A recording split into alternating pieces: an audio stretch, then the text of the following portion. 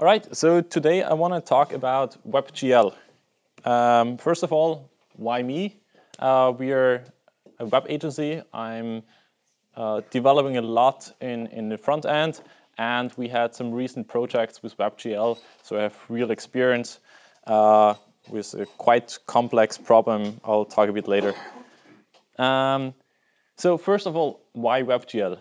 We have Canvas, we have SVG. WebGL gives you, on one hand, it gives you the GPU performance, so you can render quite fast, and you can render quite complex scenes, where in Canvas you have to write a lot of code yourself. WebGL gives you some kind of abstractions, similar to OpenGL. So first I want to show you some demos, which are probably famous demos. This one is done with WebGL. Basically, it's a 3D scene with a tree and some animations, which is a quite simple demo. And you can also do some kind of games. So this one is a famous game. It's Google Maps on a cube. And the idea is your position works like a ball. And when you move your pointer, it goes up and down, like one of these games where you have to move around the ball. So it's not as intuitive as a real one, but it's quite fun. And they mapped a Google map on this thing. You can see that was my first try. I was quite bad till I understood how it works. It gets better. But these are things you can do with WebGL, and they are quite fun. A lot of games. Yes, somewhere in the end I mix it and I finish some other ones. All right. So let's start with the basics. When you start out with WebGL or with any 3D graphics, first you have a scene. It means you have a 3D room and nothing in it. So, and then you just put everything else in and you're finished. Okay, let's start with else. So first you have the scene, and on that scene you have to render some kind of thing. So it's called a mesh. Basically, this one here would be a mesh, a cube, which is a mesh. A mesh consists of a few important things. The first, of course, it has a position and it has a rotation. On top of that, it has some kind of geometry, which means you have some pyramids, like triangles, and you put a lot of triangles together to make a form. And on top of that, you give some kind of material. So if you have something which is wood, it has a different material than if you have a metal or something. We'll go in that later. And then you have a camera. The camera is basically the thing which decides what is rendered on the screen. This is the camera, and you can move the camera around. You can zoom in and out, visually speaking. And this is the basics of every 3D rendering. And then you add some lights, which affect the materials, like the renderings of the materials. And you have a renderer, which is the thing which translates the 3D model to some 2D image. Okay, so WebGL has all of that. Awesome. There are a few things to think about. The first one is browser support. Browsers are catching up slowly, but actually it's quite good already. So you can see most modern browsers support WebGL. There's a few things which you can see here. Like technically, the new browsers support WebGL, but it also has some hardware limitations. So if you have, for example, these 150 euros tablets, they often don't have WebGL, or they're missing some essential libraries for WebGL, so it's not really usable. But it's quite solid, so you can do a lot of things with these browser supports. The next one is abstractions. If you want to code directly in WebGL and you want to do something really simple like this, let's make a square and a triangle, nothing else. It's a huge amount of code. I printed it very small. That's not all code. You need a bit more. So it's quite a lot of code for these two things. So basically, you want to use an abstraction library. There are many out there. We decided to use ViennaJS. It's one of the most used ones and provides a wide array of use cases. So In 3GS, first when you start out, you define a scene, as we had before. You define a camera and you define a renderer. The next thing we have to define how the renderer renders to the canvas where like the 2D image is shown, and we then add it to the document. That's quite basically you'll always copy paste that part. And then we have to have some kind of thing to render. So the first thing we're doing is we're creating right now just a geometry, just a box, a cube, and we put some basic material on it. If a box doesn't, if a geometry doesn't have a material, you don't have anything which reflects light, and you basically don't have anything visual. So you need some kind of material around that, and that together creates our mesh. The mesh is basically the real object you can look at, and we add that to our scene. Then we need to define the position of the camera. So the position is a bit away, so we can actually see the object, so not everything is on the same point. So by default, they're all set to the 0, 0, 0 center. Now we move the camera away, and we can see a cube. Of course, we have to call the render function, which is renderer.render, where you give the scene and the camera. And if you want to have some kind of interaction, you want to call it in a loop. And the way to go there is request animation frame. It's used in basically also for canvas and for many other things. Request animation frame means the next time the browser has some free time to prepare something for rendering, use the time to do that. Okay. Now, if you want to give some kind of animation, we just add here a rotation, or we change the rotation, and we're changing the rotation 2 dimensions, and it starts to spin. Yeah, so if a normal just cube is too boring for us, there's actually 3D programs in which really good guys can make really cool complex models. It's very hard to really code complex models. So if you want to do something like a hat or a table or something, it's way easier to do it in a 3D graphics program. And then you can export those objects. And there are multiple standards for how you can export it. One of the simplest is OBJ.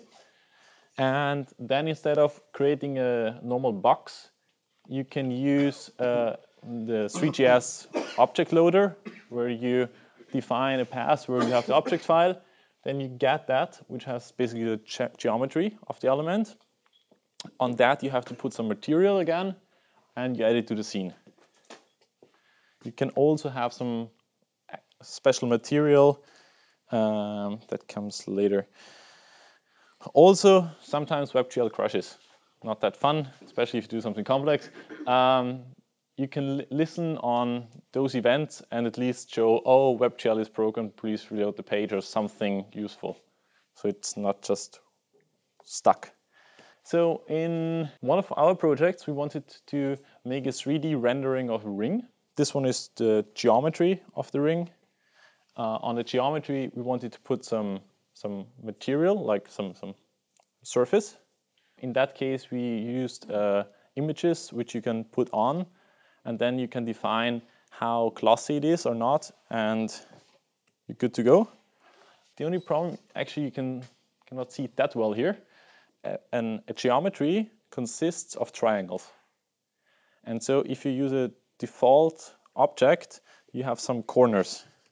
The same way you can see it here, it's kind of like it has a few corners.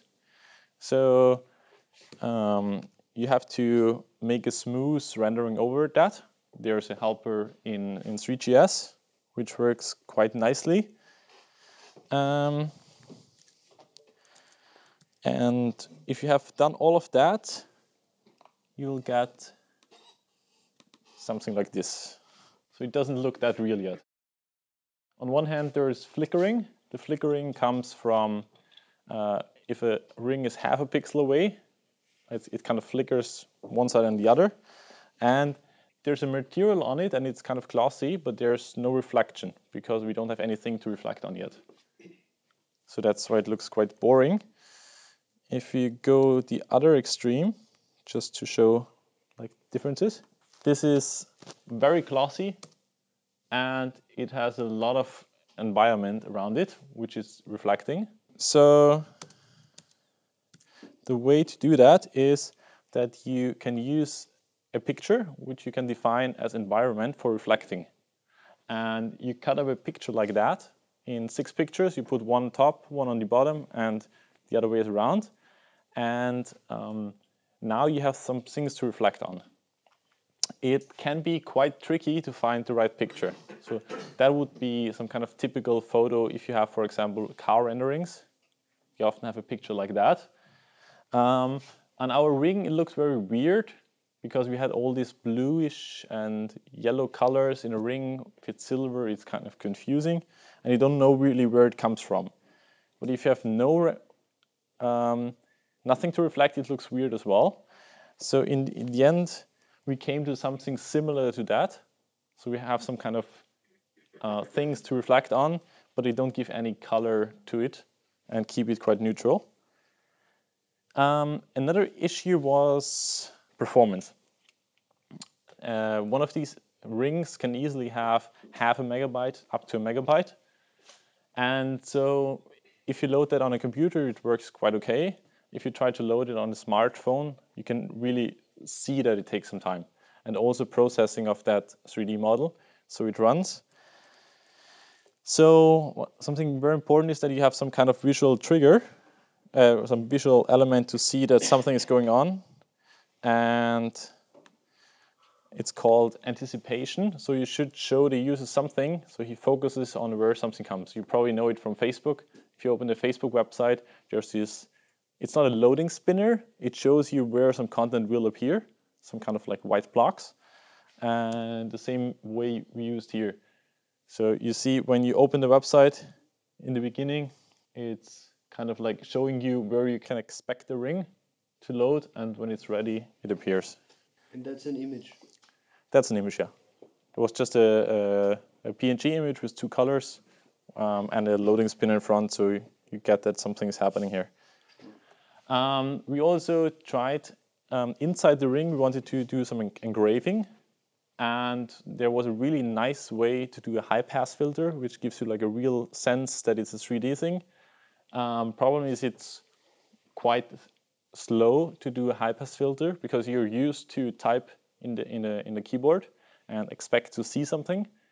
And actually, we did the trade-off to decide to not use a high-pass filter, make it just plain gray, but have the like real interaction, so it reacts faster to you.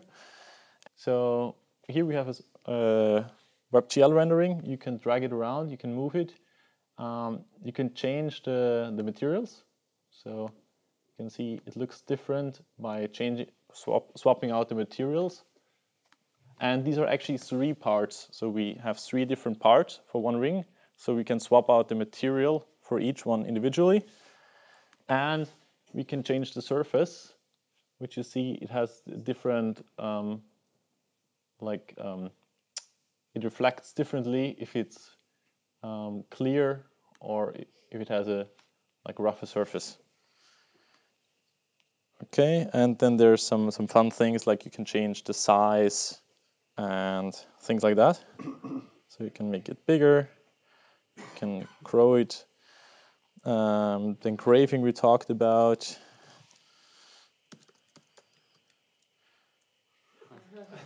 It's like this.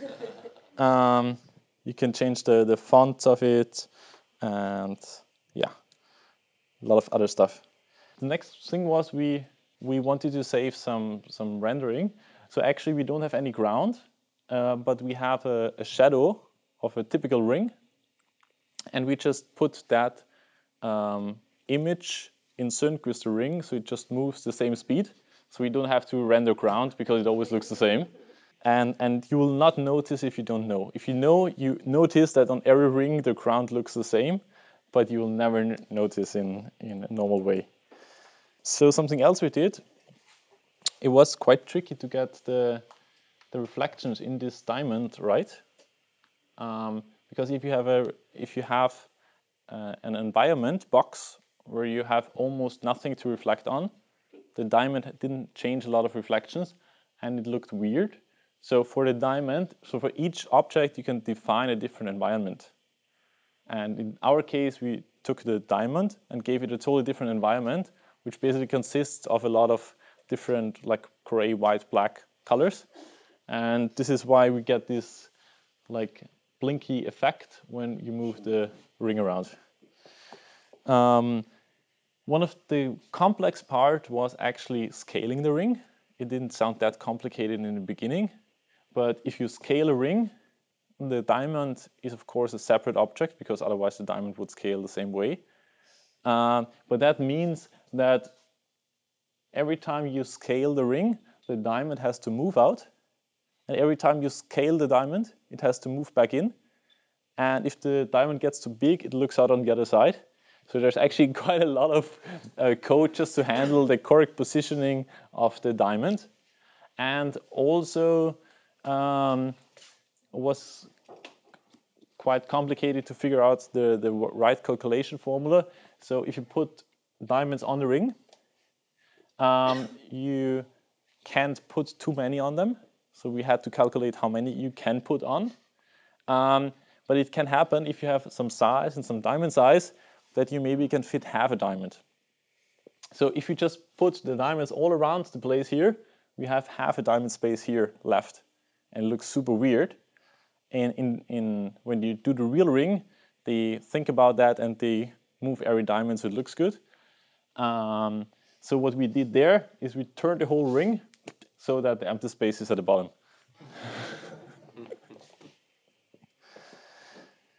Yeah, so in the beginning, actually, it sounds quite straightforward. And then you find a lot of these small things where you have to adjust a lot. So in the end, just the rendering is not the 10 lines I showed you, but hundreds of lines. Still was a super fun project. If you have the time, the budget for a project like that, it's super fun. Expect that it will take way longer than you will think in the first place. All right.